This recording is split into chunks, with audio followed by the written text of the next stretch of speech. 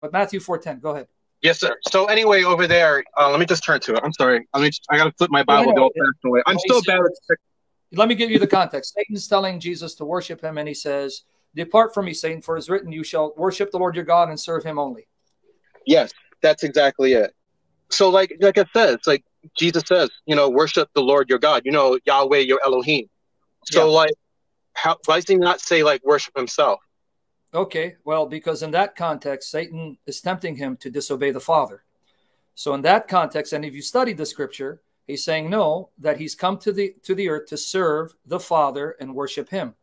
But since you quote Matthew, don't quote it selectively, because that same word proskuneo, worship, I want you to go to Matthew 14:33. 14:33.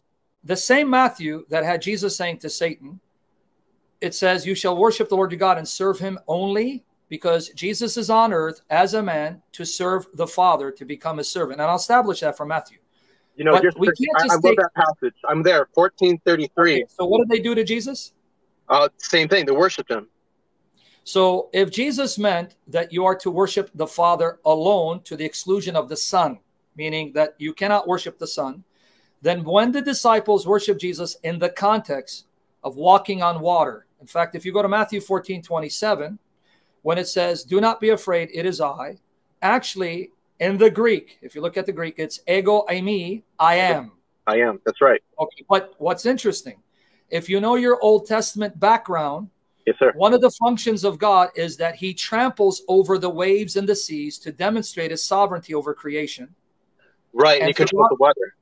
Say it again, yes. And throughout the book of Isaiah, one of the names of God is Anihu, which in Greek is ego eimi. This is why even liberal scholars who are not Christian will tell you this is a theophany where Jesus is unveiling his identity as Yahweh in the flesh, because he says, I am, do not be afraid, an echo of Isaiah 43. And he's trampling over the seas, demonstrating his power over the seas, that he has the ability to authorize you to trample the seas as well. Okay. Now, do you agree, by the way, because you said that when you read the Bible led you to Islam, will Islam allow you to worship Jesus as God's son and call Allah your father? Can I say, well, no, they don't call him father in the Quran. So the very verses that you read that supposedly led you to Islam shows that you should have never been a Muslim, because Jesus is saying that that God that he came to serve is his father, and Jesus is the son. So I'm still wondering, how did that lead you to Islam when Allah is not the father of anyone? Jesus is not his son. I'm going to be straight up with you, okay, Sam? You gave a very good argument with that passage. I don't know what to say to her right now. Okay, good. That's fine. I'm not pressuring you. You don't need to. Let me give you another one where Jesus worshipped. Go to Matthew 21:15-16. Yes, sir. So it says, but when the chief priests and the scribes saw the wonderful things that he had done, and the children who were shouting in the temple, Hosanna to the Son of David, they became indignant and said to him, do you not hear what these children are saying? And Jesus said to them, yes. Have you never read, out of the mouth of infants and nursing babes, you've prepared praise for yourself. Okay, now, notice what Jesus said to justify the children praising him. Do you see what he did? Because they're angry. Do you see the children are praising you, saying, Hosanna to the Son of David? Yep. Right? They're indignant. So what did Jesus say? Yes. Have you not read what is written? And he quotes Psalm 8, verse 2. Yes. Now, you know what the problem with that is? What's that? Psalm 8, verse 1 and 2 is about children praising Jehovah. Why would Jesus quote Psalm 8 to justify children praising him if he's not Jehovah in the flesh? Okay, that's fair. Yeah, I see your point. I really do. Now, again, let me ask you, I'm not going to Islam. How could this statement lead me to Muhammad when Jesus said, children praising me is something that should be expected, because when children are in the presence of Jehovah, they cannot help but praise him. And he quotes Psalm 8:2 to show, I am that Jehovah God that the children praise when they're in my presence. So Jesus just claimed that he's Jehovah, who deserves the worship of Jehovah. Very good. I'll concede. Because like these weren't the passages I was looking at. Let me be straight up. I was not looking at these particular passages. I know you weren't. I'm not attacking you. Go to Matthew 1 and let me know if you have another question, because I want to walk you through Matthew, how when you said this would make me Muslim, I chuckled. No, it won't. It'll actually lead you away from Muhammad, because Muhammad did not preach the same Jesus or the same God, but that's okay. In Matthew 1:21, now, whether you believe it's inspired or not, remember, I'm going by your exhortation. You told Christians to read Jesus Forget Paul. Well, where I'm going to read Jesus is in Matthew, Mark, Luke, and John. In Matthew, the angel tells Joseph, you are to give him the name Jesus for he shall save his people from their sins. And that's what the name Yeshua means. Yeshua means God's salvation. Okay, but now you're confusing me, though. It's not God who's saving, meaning the Father. Jesus will save his people from their sins. Read why he's called Jesus. And the child, will save his people from their sins. So why is he doing what the Old Testament says only God can do? Psalm 130, verse 8. Jehovah redeems his people, but the child is called God is salvation because the child will save his people from their sins. Now, I'd like to see any prophet in the Old Testament, even the Quran, that saves anyone from their sins. Fair. Now, can I say this in response to this, though? Yes. Like, just so you know my perspective, I'm not countering the argument here. No, go ahead. But, like, I was kind of just talking about the red letters of Jesus. Now, you just proved me wrong in the previous verse. You rock that. I'll give that to you. You just gave me a red letter thing. But how I was seeing it is like in the Gospels, it's like the commentary a lot of times is what will try to exalt Jesus. But in Jesus's actual words, like, for example, the prodigal son, he's forgiven, no sacrifice required. In the problem with that one, you didn't read the prodigal son correctly, because in the context, who's the one coming seeking to save who's lost? Jesus. In the parable, if you've read it carefully, he gives 3 parables. In the parables, it's describing Jesus because they're complaining, why does he sit with tax collectors and sinners? Right. And Jesus gives 3 parables to show, because I came to save that which is lost. Oh, snap. So the father in that passage you're saying is really Jesus. Just like the woman who found the lost coin is who? Is Jesus was the shepherd. And the shepherd who finds the lost sheep is who? That'd be Christ. Yeah, that's to confirm the Luke 19:10, where Jesus, red letter, says in Luke 19:10, for the Son of Man came to seek and save that which is lost. So how does that prove Islam again? Will any prophet do that, though? That's what I'm saying. Like, the prophet's supposed to bring you repentance. The prophets themselves needed to be saved from their sin and wrath of God. But Jesus is the one who's saving you from your sin and wrath. You know what? You're right. Because if you read verse 9, he says, salvation has come to this house, for he's a son of Abraham. But who brought that salvation? I, the Son of Man, came to bring salvation. So, like, it's really interesting. I was kind of seeing it was like historically, because there were Christian Jews that were like Unitarian, like the James people. James and Jude don't call Jesus God. You want to bet they do? I don't want to bet. Yeah, go to James 1:1. Okay, because I like James a lot. He's a brother of Jesus, you know. Yes, I'll show you what he says. Because remember, Islamically speaking, you only have one Rabb in heaven, Rabb, Lord in heaven, right? Yeah. And that's Allah. That's not Jesus, right? That's right. And you can't be a servant of anyone other than Allah, correct? That's right. And I do see slave also in the Bible through the word doulos in the Greek. Yes. So I have no problem being a slave. But the reason why Americans don't translate it as servant and not slave is because of the Civil War. After the Civil War, it became politically incorrect to translate doulos as slave. So they started translating it as servant to soften it. But it weakens the gospel because we're supposed to be slaves of Yahweh, right? Yep. So that's how Apostle Paul you said slaves of Yahweh, right? Can I be a slave of someone other than Yahweh in heaven? In other words, in heaven, I'm only the slave of Yahweh, right? I can't be the slave of Yahweh and someone else in heaven, right? Yeah. But then you just proved James is either he's a kafir, because read how he begins his epistle, James 1:1. All right, I will. James, a bondservant of God, Theos, and of the Lord Jesus. Oh, man. Where's Jesus? He's in heaven. So how could he call Jesus Rabb, Lord, and say I'm his slave too? Right. That's like calling him Yahweh. Right. Thank you. So you got it, right? What about James 2:1, though? Okay. James 2:1. My brethren, do not hold your faith in our glorious Lord Jesus Christ with an attitude of personal favoritism. Now, so he called. Good.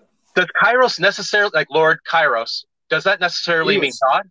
No, but you didn't hear the argument. It wasn't meaning God. Jesus is in heaven. Can a monotheist have any other Lord in heaven besides the true God? No.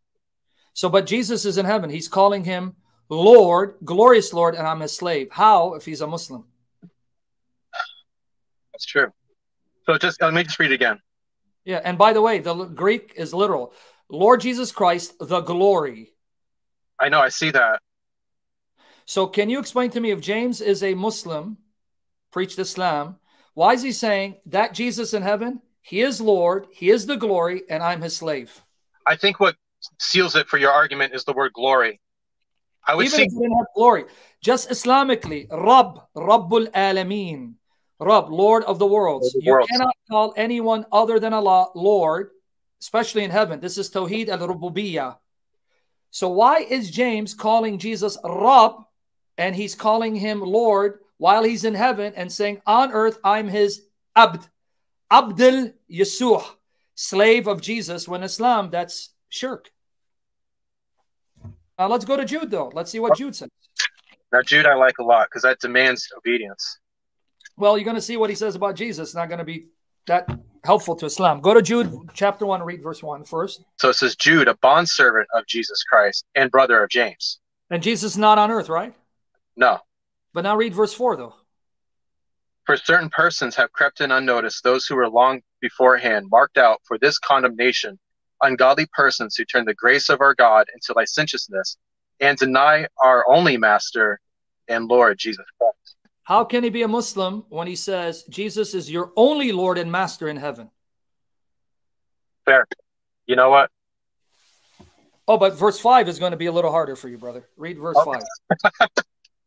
I would desire to remind you, though you know all things once for all, that the Lord, after saving a people out of the land of Egypt, subsequently destroyed those who did not believe. You know how to read in context, and you know how to identify the nearest antecedent of the word Lord. In the context, who's the Lord that he just mentioned? I gotta look at the previous verse. So the Lord Jesus Christ. Now I desire you. Because he said he's the only Lord. So if he's the only Lord, then who's the Lord that he's mentioning in verse 5? So he's saying like the fire in the cloud was Jesus, basically. Oh, yeah, and he agrees with Paul. And let me give you further proof of that. Did you know that the oldest Greek copies of Jude have the word Jesus instead of Lord in verse 5? That's why if you have a footnote in your NSB, if you have a note, I don't know if you do, it should tell you that or Jesus, because the earliest copies of Jude read Jesus. In fact, you know what the earliest copy says? And I have the documentation. I'll give it to you. Yeah, I see that. It says 2 early manuscripts read Jesus. That's what it says. Okay. Yep. And then not only that, did you know the oldest copy of Jude, right? The oldest copy is P72. It actually reads God Christ, Theos Christos, the God Christ delivered them and punished them. So all the copies in the variant readings that arose, because scribes make mistakes, and that's the same with the Quran, show you that the context is calling Jesus that Lord, that God who was there during time of Moses. Now, P72, Papyrus 72, if I'm not mistaken, that's about 130 AD? Yep. 2nd century. So that shows early Christology. Some will date it in the 3rd century, but yes, in fact, here, most translations now will read Jesus because the earliest widespread manuscript copies of Jude have Jesus, but the earliest copy has God Christ. But here it is. Let me show it to you. So now, even with the word Lord, even if you go with Lord in 5, still in the context, he just told you who that Lord is, Jesus Christ. So here's the ESV. I'm going to show it to you on the screen. 1 second. Now I want to remind you, although you once fully knew it, that Jesus, who saved a people out of the land of Egypt, afterward destroyed those who did not believe. So now Jude just called Jesus your only Lord and Master, and Jude said, I'm his slave. But then he says something even more interesting. If you go to verses 14 and 15, he quotes a prophecy from Enoch.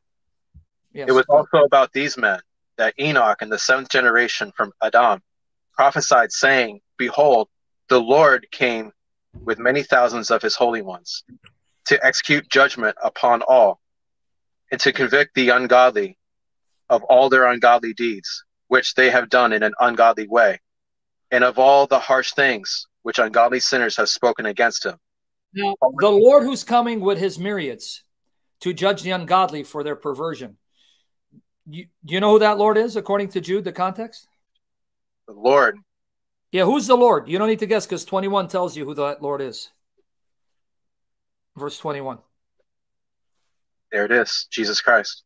They never call him, they never call like Theos. You don't see like Lord Theos that I know of in the Greek. If it's ever like that, it's always with Jesus after that. You know, so it'd be like Lord Theos Christos. But it's always like, but whenever Lord is mentioned, it's always mentioned in with Jesus, I notice a lot of times. Yeah, because in the New Testament, when you say in the Old Testament, Lord God, you're saying Jehovah God. But now Yeah. in the New Testament, it's trying to fill out the identity of Jehovah, in that it's telling you Jehovah has now become flesh. So it's now Jehovah Jesus Christ. And that's proven from the very Gospels where it announces John as the voice of Isaiah who prepares people for the coming of Jehovah. Right? Yes. But who was the person that John prepared for? Oh, it was Jesus. But according to the prophecy, John was to prepare for Jehovah. Right, for Yahweh, right. But you just said he prepared for Jesus, and then who's Jesus? Okay, I see a point. Yeah, you're saying he's Yahweh. No, Jesus. according to Matthew, Mark, Luke, and John, they say John the Baptist is the voice of Isaiah 40, who prepares the way for Jehovah. And then John says, I come to prepare for Jesus. Ipso facto, Jesus is that Jehovah who became flesh that John announced. Right, because he's referencing to the Old Testament. Now, let me ask you this. Zechariah 12:10, right? Yahweh is talking. Yod He Vav He. Look on me, whom they have pierced, and mourn from him. Yes, what about it? How do you know that's not symbolic? Well, I mean, because literal. Zechariah 13:7, you find the verb. It says, he commands the sword. He goes, awake a sword against the shepherd, my fellow, the man who's my fellow, and strike him, and then the sheep will be scattered. So if I read Zechariah 12:10 in context with Zechariah 13:7, that Yahweh is a man. So I know that it's not metaphorical, because the same Zechariah goes on to tell me the one who will be struck down, pierced through, is Jehovah's fellow, who's called a man, Gaver, meaning man, who's his companion. I see that. Awake, O sword, against my shepherd, against the man, my associate, declares the Lord Elohim of hosts.